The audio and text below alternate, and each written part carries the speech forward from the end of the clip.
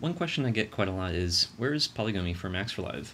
And the answer is, it's inside of Beap. And you're asking yourself, where do I get Beap? Well, Beap is at github.com/strata/beap, and then download this zip file.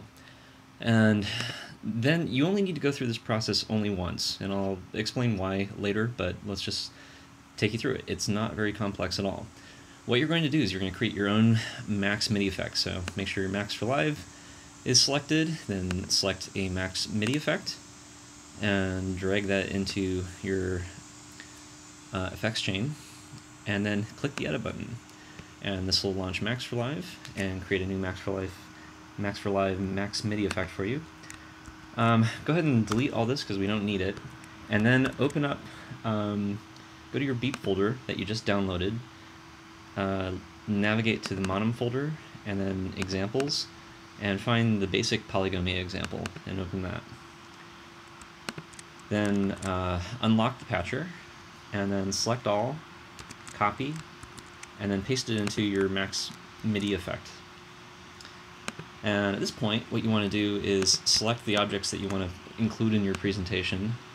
So we'll say add to presentation, and then we'll also modify our patcher to open in presentation mode. And then if we go to presentation mode, I can arrange these things. So like I'll put my metro first, and then polygome, and then add my monom serial OSC bit. And there's only one more thing I need to do. I'm going to delete the Beap MIDI out here and add a MIDI out object. So I type N for new object, then I type MIDI out, and connect that outlet. Connect that outlet with the MIDI out. Go back to presentation mode, just check it. That looks good, and then save it. This will be my polybird.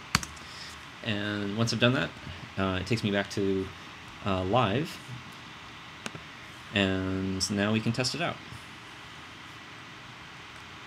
Oops, I need to connect to my monom.